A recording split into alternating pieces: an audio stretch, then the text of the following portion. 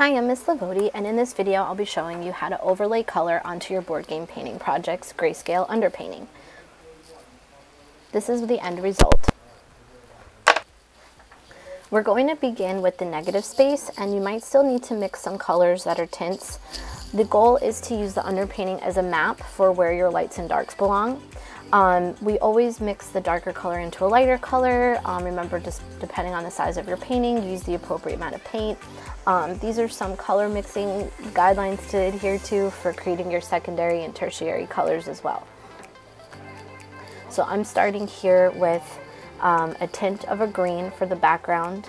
So even though we have a light gray underpainting in the background space, I'm still going to be mixing a tint of color because I need to match the color that I see in my reference picture. So I'm using that light green in this area, and then I have a more bluish blue-green tint of that I'm adding in for the other side.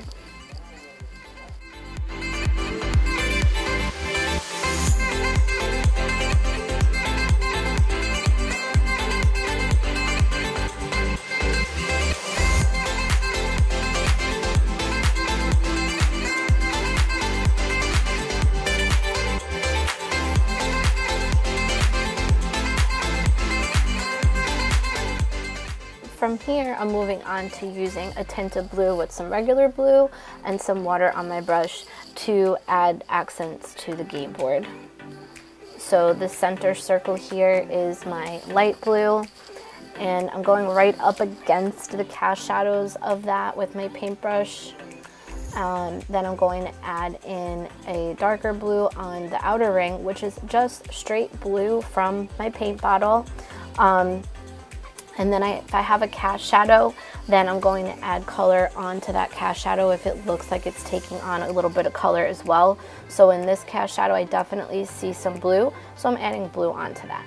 Now I'm going to add blue over the gray ring with some water on my brush, so that way I could still see a little bit of the blue and gray transparently mixing together. I'm adding that blue in anywhere else it needs to go. And the cool thing about the underpainting is that you can just kind of adjust color as needed. So if something looks more blue, add more blue. If it looks like it's actually just a white area, add white. You get the idea. So the gray underpainting is automatically what's helping to tone the color. I'm not actually adding any black into my mixtures or any gray into my color mixtures at all. In this area here, if the yellow looks more orange, I'm making a little bit of orange. I'm going to plug that into the background space there. So now we can start painting in the foreground objects once the negative space is done. I always like to do the foreground objects last so that they really feel like they're overlapping the background. Some shadows on the objects may take on secondary or tertiary colors, sometimes even neutrals. So your underpainting will signify where you see this color change happening because you're going to see a shadow. So I'm starting with the yellow game piece, and I'm using orange to represent the shadow. So I'm using orange right on top of that gray shadow, and it's already painted in exactly the shape it needs to be. So I'm just overlapping my color. Then I work my way to a more yellow orange to transition away from the shadow. And then gradually I'll be adding back in just regular yellow hue from the paint bottle, and that's going to represent those lighter, brighter areas.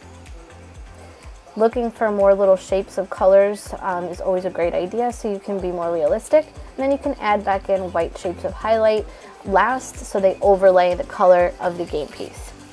So that's what I'm doing in there, just little white highlights where I need them.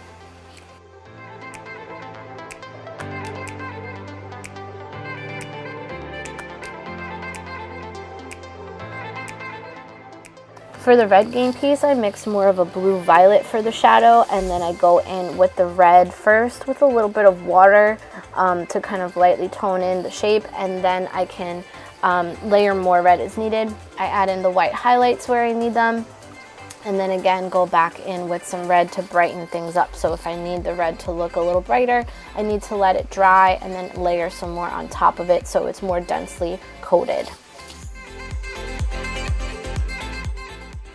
Now we can go on to the last game piece, which is the green game piece.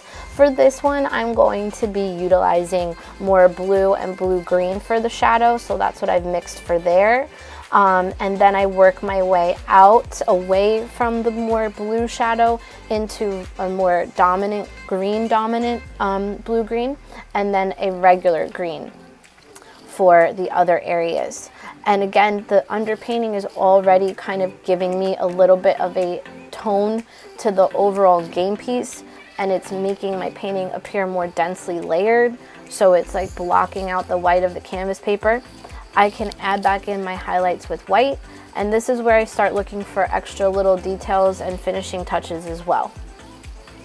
So I'm, you know, kind of going in looking for any cast shadows I might have missed, any finishing touches that I need, little fine lines, shapes, or words even that you want to add back in.